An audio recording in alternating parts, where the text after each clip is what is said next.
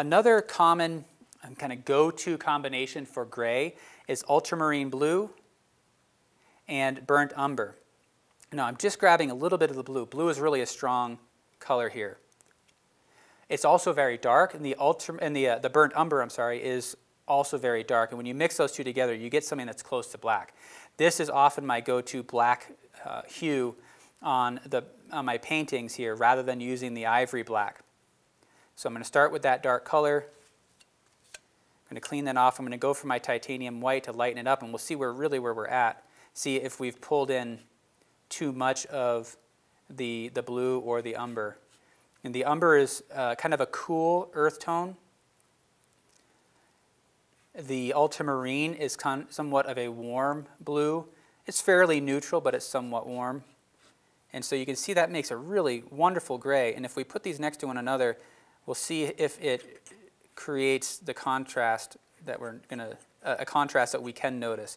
You can see that they both look like grays, but they're different quality of gray. The original gray that we started with, that's purely neutral, no hue, is a bit cooler than what we ended up with when we mixed the ultramarine and the burnt umber. So let's explore some other combinations. And this is where the fun happens, because you just want to start grabbing color and you want to see where it takes you.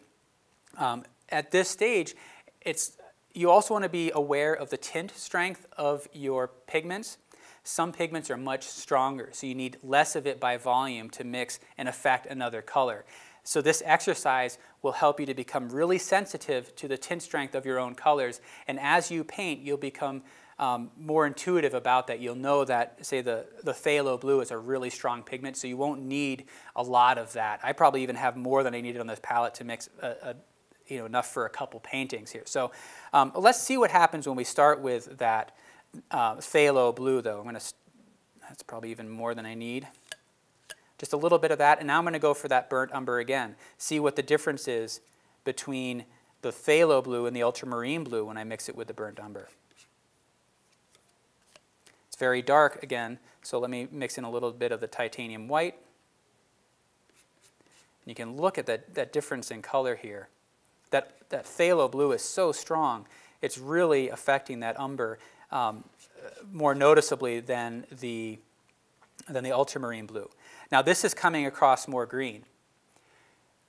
As I said earlier in the course, you always want to be aware of complementary pairs. So when this triggers for me that this becomes more green, it's kind of a cooler color, in my mind I'm also thinking about the complement, which is red, something warm.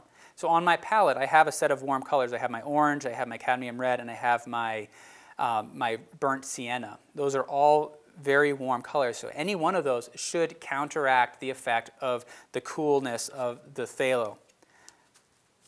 So let me see let's reach for the burnt sienna here, mix that in there, see what this does.